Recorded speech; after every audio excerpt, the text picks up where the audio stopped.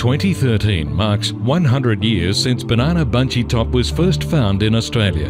Back then, it nearly wiped out the industry.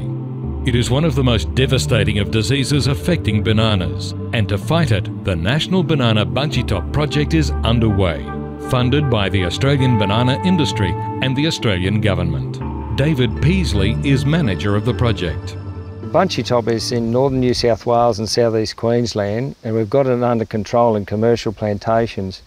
The problem now is that we're getting infection from backyarders and hobby farms, and we really do need community support to get it under control. We want to eradicate bunchy top from Australia, and we must control it in backyards to do that. There are only two ways that bunchy top is spread. First, by aphids that can fly long distances and infect other plants. Second, by transplanting infected suckers or young banana plants. So why is it so devastating? The disease affects the growth of the banana plant, usually stopping a bunch from forming or at least producing a bunch with little fruit at all. And it is often hard to identify, as most people just think their plants need better care or more fertiliser. And here we have a classic advanced symptom of bunchy top, where the leaves are very bunched and the new leaves are much shorter than the older ones.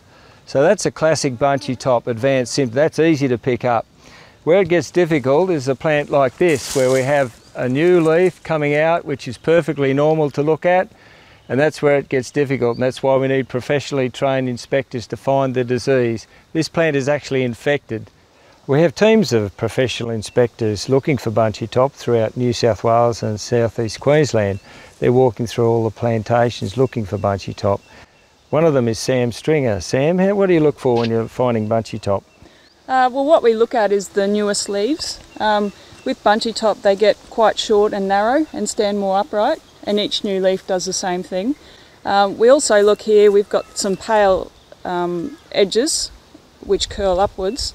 But the definite symptoms are these dark green streaks up the midrib and also dark dot dash lines through the leaves, and you can see those when you're looking through the bottom of the leaf up to the sun. The infected plants don't ever recover from bunchy top, so they need to be destroyed, but also it's really important that we control the spread of the aphids. So what we do is we inject the plants with a systemic insecticide to control those aphids, and we also inject with a glyphosate solution, and that will destroy the plants. We also do use a biopest oil, which is a non-toxic substance. We spray that in the throat of the plants, and that will just help control those aphids. It's really important that you don't share your banana plants with others, as it is not only illegal, but you could spread the disease unknowingly. People do need a permit to plant bananas, but these are easily obtained from local authorities. Call the Bunchy Top hotline for more advice.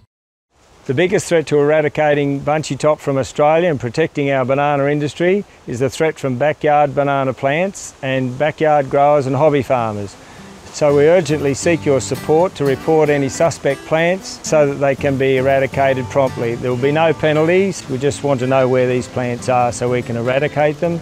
With your help, we can protect the future of Australia's banana industry and the livelihood of Australian banana growers. We need community support to help combat this terrible disease, bunchy top. If you or your neighbours think you may have a suspect plant, please call the Bunchy Top hotline. The Banana Bunchy Top hotline is 1800 068 371. The Banana Bunchy Top National Project is funded by Horticulture Australia Limited from the Banana Industry Levy with matched Australian government contributions.